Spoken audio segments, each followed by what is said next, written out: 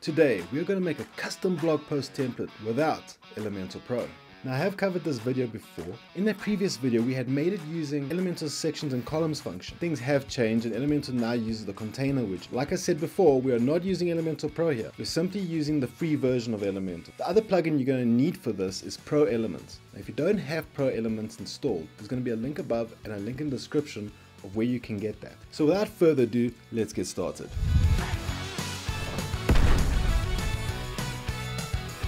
Okay, so this is going to be the template that we're going to be building. So over here you can see there's this background image. Now this background image is actually the featured image, just stylized as the background. So every time this post changes, the background is going to change as well. It's a really cool little feature. I'm going to show you how to do that. So if I scroll down and I choose a different post, you can see how the background actually changes to suit the post itself. Other thing we're going to be adding is going to be adding the heading. We're going to be adding the metadata, the featured image over here, the main text, and then also we're going to have a related article section, and over here you can see there's 3 different cards for different types of posts that the people can click on. Okay, something to note before we start building the template is please have a couple of example posts in your website already before building the template, even if it's just one post. So you're going to need the title, you're going to need the featured image, you're going to need some sort of content, and a post excerpt would help as well. So having a couple of example posts will help you when you're building out the post template, because Elementor will pull data from one of your existing posts while you're building out the template, so it can help you show how exactly that post is going to look like. So having this example post is going to help you tremendously while building a template. Okay, so here in the back end of our WordPress website, in order to start creating a custom post, what we're going to do is we're going to go into templates and we're going to go into theme builder. So here in the theme builder, you have a whole bunch of different options of different templates you can make. So today we're going to be concentrating on making our own custom post. So to do that, we're going to hover over posts, and you have the option of creating a new post from this plus sign over here, or you can click this and a whole new window opens up. From here, if you have any existing templates, you can edit them from here. But in our case, we don't have any, so we're going to create one. So to do that from here, we can click on this add new button on the top right. Okay, so now that the Elementor builder has loaded up, you can see that the library window has popped up. Now this library is actually catered for Elementor Pro, so you're going to need Elementor Pro to use any of these kits, but that's not a concern for us because we're going to be creating our own custom post from scratch. So all we're going to do is we're going to close this window. So as you can see in my website, I have this footer over here. You obviously won't have this in your website, so you don't have to worry that this looks different. The area we're going to be concentrating on is this area over here. This is where we're going to build our custom post. So the first thing we're going to need is the main container that's going to house the entire template. So to do that, we're going to click on this plus sign. I'm going to select this first container over here. Now that we have our first container here, we're going to see all the settings on the left hand side. If you don't see these settings over here, then all you have to do is click on the 6-dot icon of this container, and then the settings will definitely appear here on the left. Now the content width I'm going to keep the same, and generally most of the stuff I am going to be keeping the same here in these settings. Only thing I'm going to be changing in this window is if I go into additional options, the overflow I want hidden. So nothing spills over from this container anywhere else into the page. Then I'm going to head over to style. Then under style, I'm going to change the background type to a classic. I'm going to make the color a black. I'm not going to add a background image here under the background image because I want to stylize it, and I can only stylize it if it's an overlay. So I'm going to keep the color black because when I fade out that image just a little bit, when I blur it, the background underneath is going to help make the writing on top stand out better. So now let's go over to background overlay, and then I'm going to choose a type as a classic.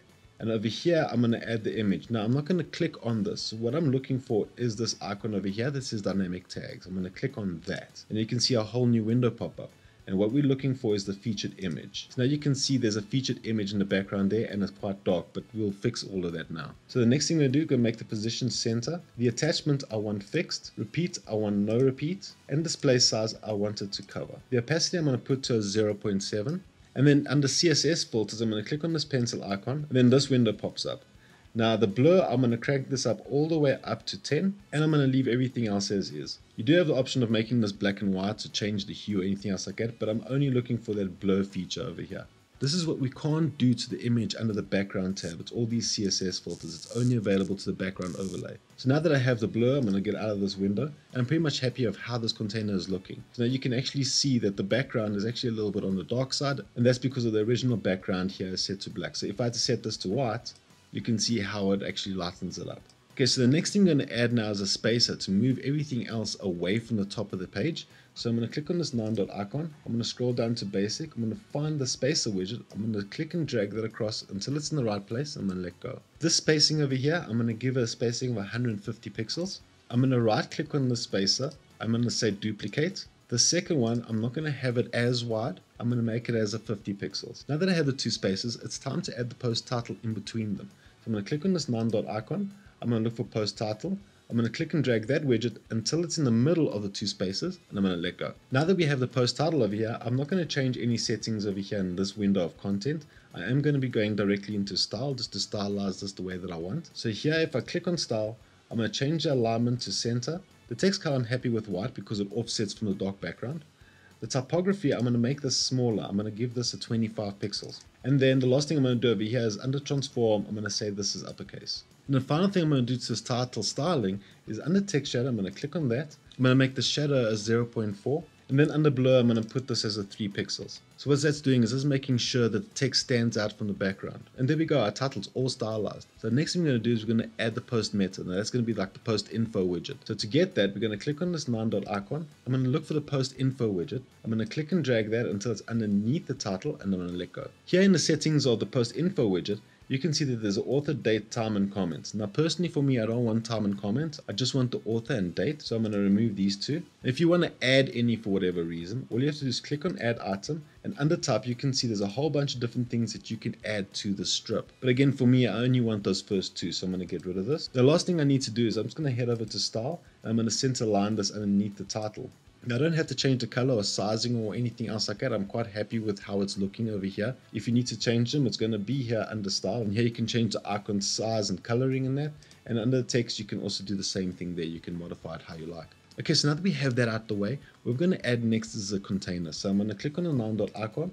I'm going to look for the container. I'm going to click and drag that until it's underneath the bottom spacer, and I'm going to let go. So what I'm going to do with this container is I'm going to give it a background color in that. I'm going to offset it off the page, so it can really stand out so the person can read it quite easily. So I'm going to go to style, and under background type, I'm going to say it's a classic. I'm going to say this is white, and then I'm going to go down to border because I want to give it a more rounded edge and a shadow. So to do that, under the border radius, I'm going to give this a 15 pixel. So you can see it rounds off the edges there a bit. And then under box shadow, I'm going to add one of these. I'm going to say the blur keeps its 10. And I'm actually quite happy with how it's looking at a 0.5 shadow. So the final thing I'm going to do to this container is I'm going to give a little bit of padding just to keep the text away from the edges. So I'm going to go under advanced, and under padding, I'm going to give it a 40 pixel. So now you can see that there's a space over here that the text won't pass. And then I'm very happy with how this container is looking. Now what I'm going to do is I'm going to hover over this icon here for the container. I'm going to right click on it. And I'm going to say duplicate. So the first container is going to house the actual text content, and the second container here is going to be the one for the related posts. So in order to keep the design consistent, that's why I duplicated this now, because I'm going to be needing the exact type of container later. So now we're going to add the main content of this template. So we're going to click on the 9 dot icon. I'm going to look for the featured image first. I'm going to click and drag that until it's in this first container, and I'm going to let go. Now you can see here's the featured image. You do have the options under style to stylize it anywhere you like, but for me in this example, I'm quite happy with how it's looking. So then the final thing I'm going to add to this container is the text content. So I'm going to click on the 9 dot icon. I'm going to look for post content. I'm going to click and drag this until it's underneath the featured image, and I'm going to let go. So if I scroll down, you can see here's the content of the article. Okay, so that's everything we need for this first container. So now we can start scrolling down and stylize the rest of the page. So the next thing I'm going to be adding is actually a spacer over here between these two containers because they're very close together. So I'm going to click on the 9 dot icon. I'm going to go to basic. I'm going to find a spacer. I'm going to click and drag that until it's in between these two different containers. I'm going to let go.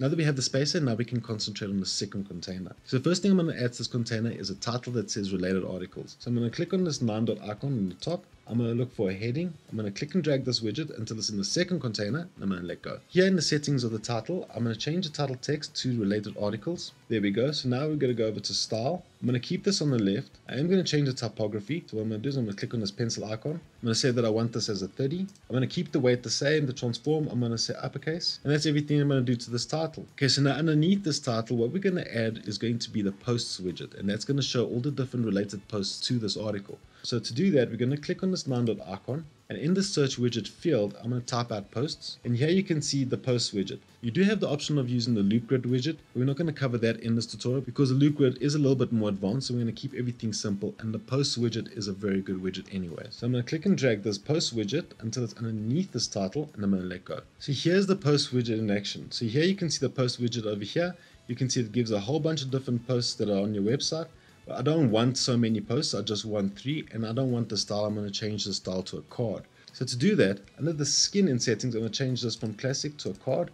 And now you can see this is a better style to fit this design. So again, if you don't see the settings over here on the left, all you have to do is hover over this widget and you can click on the pencil icon, and then the settings will definitely be here on the left hand side.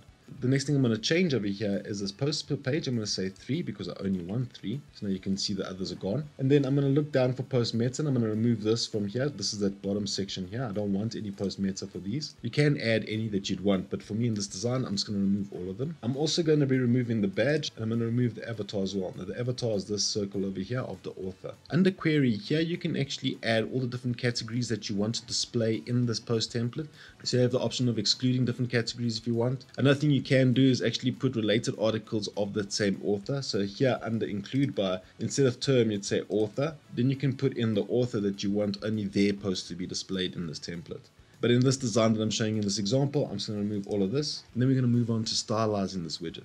So to do that, I'm going to click on style. And I'm happy with all the row gaps that's over here. I am going to make the center aligned here within the cards. And then the next thing I'm going to concentrate on is the actual content, because I'm happy with the widget and the card itself. So content is where I'm going to be heading off to next. The title for this is too big. I just want it a lot smaller because it's a small card. So I'm going to put this as a 20, and then under transform, I'm going to put this as uppercase. So now that I'm happy with the title, something that I'm seeing over here is that there's too much excerpt being displayed. I want this a lot smaller. So to do that, I'm going to head over back into content, and here under content, I'm going to go down to the excerpt. I'm going to change this excerpt length into 20, and I'm going to say to apply this to custom excerpts as well. So what a custom excerpt is on the right hand side, when you're creating a blog post, you'll see a little window that says custom excerpt. Now that is what this is referring to. So now that I'm happy with how these cards are, the last thing we're going to do is add a spacer underneath this container. So to do that, I'm going to click on this 9-dot icon. I'm going to scroll down to basic. I'm going to click and drag this spacer underneath this container, and I'm going to let go. So for the settings of the spacer, what I'm going to do is I'm going to put this to 100, and I'm pretty much happy with how this is looking. Now if I scroll up, you can see everything that we've built for this template. So now let's just go into mobile view and just finalize all the corrections that we need to do there. So to do that, I'm going to hover over this responsive mode icon. I'm going to click that, and now you can see this top menu appear. So what we're looking for is mobile. So I'm going to click on mobile, and here you can see how this is going to look in mobile. So now you can see that titles and that is just a little bit too big. So I'm going to click on the main post title, and under style, I'm going to go to typography. I'm going to make this a little bit smaller. So I'm going to make this at about a 25. I'm going to make the spacer above just a little bit smaller. So I think I'm going to put this as maybe a 120. Then I'm going to click on this main container here. I'm going to take away this padding. And under advanced, I'm going to change the padding to a 15, so it uses more space in the screen. These related articles, obviously this is way too big. So I'm going to go to typography, I'm going to click on the pencil icon. I'm going to say this is about a 25 as well. Then the last thing I'm going to do to this title is I'm going to make this more center aligned for mobile. You don't have to worry about these settings affecting the desktop version because this is strictly just for mobile. And then the final thing I'm going to do is I'm going to click on this widget here. I'm going to bring all the settings on the left hand side. What I'm looking for here is I want to make this title a lot smaller. So to do that, I'm going to go to content. I'm going to look for the title, and under typography, I'm going to make this about a 20. And then obviously I have to make this container more uniform to the top one. So I'm going to click on this icon here, bring up the settings, go to advanced, and under padding, I'm going to say 15 here as well. And there we go. That's pretty much how our template's going to look on both desktop and mobile. Okay, so now I'm just going to go back into desktop mode. And the last thing that we have to do to make this go live is we're going to click on this publish button over here. Now when you click on publish, this whole display conditions window pops up. This is where we're going to tell WordPress to only use this template for our posts. So to add a condition, we click on this button here. Now you can see it says include in all singular. Now we don't want all singular. What we want is just a blog post, because you don't want this to affect any main pages of your website. I'm going to click on all singular. I'm going to look for posts, and here it's going to be all posts. You do have the option to make different templates for different posts.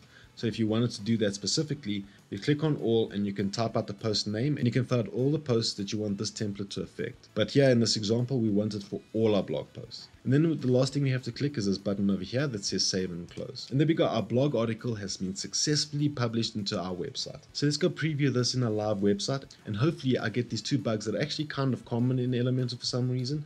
But I'm hoping that they display here so I can show you how to fix them. So let's go preview this template. So to do that, I'm going to hover over the preview eye icon. I'm going to click that. I'm going to say preview. And there we go. Here's our template in action. Now you can see mine is black and not displaying the featured image like we had stylized, which is one of the bugs that I was hoping would happen to me, so I can show you in this video and how to fix it. But for now, you can see how this post is actually working. So if you can scroll down, you can see all these other related posts. So if I click on one of these, what's most likely going to happen, because I have the first bug, is going to be the second bug that triggers.